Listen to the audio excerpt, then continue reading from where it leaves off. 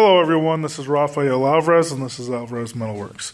So I'm going to do just a super quick video on this Speed Square that I picked up. Actually, it just came in the mail today. Ordered it on Christmas Eve, but it just came in the mail today. Let me get this in better light so that you guys can actually read what's printed on here while I talk to you. Hopefully it's not getting any glare. There we go. This is not your typical Speed Square. If you look right there above my finger that's wiggling, there's a screw there, basically, an adjustment. You can loosen that up, and that whole arm will swing forward or swing up, and you can set it at certain degrees. And a coworker of mine, they had one of these at work, and the second I saw that, I was like, I've got to have that. Okay. Normally a Speed Square is pretty simple. You know, you just set it up against whatever it is, and you got a 90-degree angle here, and you got a 45 here. You got degree indicators here. You've got, you know, Speed Squares are something that a lot of carpenters use for pitches on roofs. So you have some of that, you know, some of that stuff in here, which is something that I don't really need. But this, I bought this specifically because when I'm building things here in my shop, I like the idea that I can just loosen this up and set this at, let's say, 30 degrees. Now, if you read here, it says use the top edge for your setting. So you use that top edge to set it at 30 degrees. Tighten it down. Now I can set this square right here, and I've got a 30-degree angle right on that edge.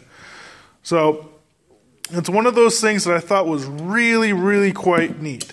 You know, and it's 30 degrees off of this point. So this would be 0. Now I've got 30 degrees off of that.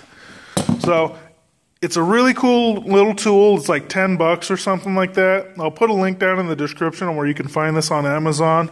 It is a Prime item so that you can get the free shipping and get it fast if you're a Prime member. I think it's a really quality deal. It's not plastic. It is metal. One thing that I'm going to say to you guys, and my coworker complained about it a little bit, when you loosen this up and you set this arm all the way to a stop like that and you tighten it up, it's not 90 degrees, okay? It's too far down, which is okay. If you look here, you see the 0 mark? Get this to focus for you guys. The arm is just below the line, so you need to raise it up so that it is right on the center of the line, and it will be at a true 90 degrees. So just keep that in mind. You'll have to get used to where exactly you need to set this edge of this adjuster in relation to the actual line here that you're measuring to, the degree. But it's really, really handy tool. I like it a lot.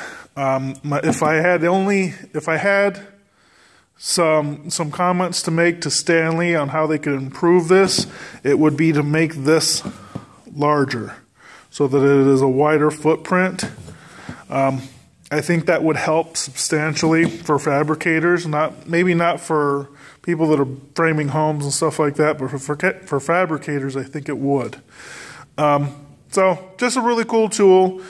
So I thought I would share that with you guys. And if you're looking at this here in the background, sit tight. There's going to be a review of this, the rapid air system. I'm getting ready to install this in my shop. I'm waiting on an electric motor for the compressor, a single-phase electric motor.